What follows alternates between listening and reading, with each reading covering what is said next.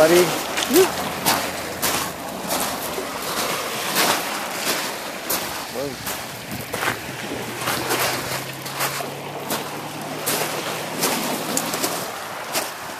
Just a little seaside meandering here in Qualicum. I do have a little food for thought.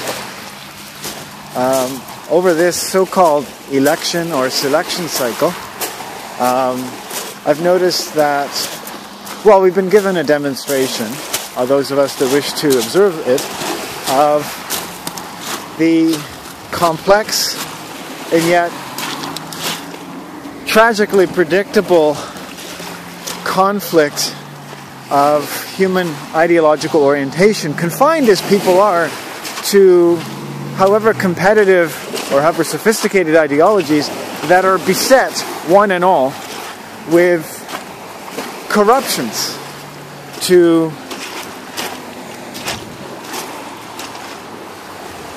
our entire frame of reference as a species, in terms of what we give, what is taken, and what we get in return, what threatens us and what doesn't. To say nothing of how susceptible we are, not only to being threatened, but being threatening to others, for good reasons and for bad ones. So the left and right in the United States went at each other's throats. Come on, buddy, come on, let's go. They went at each other's throats, and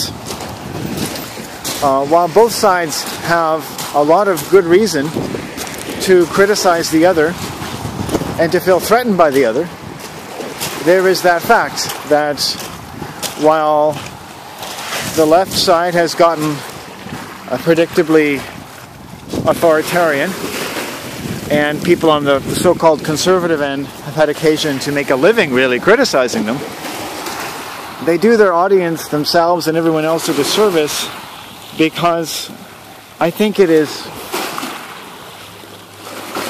a spurious thing to say that people are merely threatened by one side of a very contrived so-called political spectrum.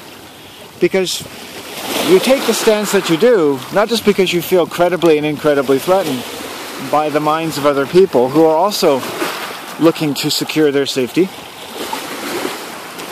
in a sort of an astronomical universe that has been really concocted for them in exchange for allowing them to think that they have some stake in it. And this is done at godlike levels, which I'll get into momentarily, is that you're not just threatened by the other end of the spectrum for reasons that become quite obvious depending on what side of the spectrum you're at. And every cult has always been pretty good at criticizing every other cult. But you're threatened by the entire species, and to lose that frame of reference, to see the deeper issue of human pathology, whichever ideological spectrum it finds itself on, I think is to really play into the very hands of your captors, essentially. What is God? God is the place where our thought goes, and from whence our thought comes and is born to die. Doesn't have to be, but everyone has a God. And you have in the States this sort of atheism versus religious people as kind of a political adjunct to the political spectrum. Everyone has a God.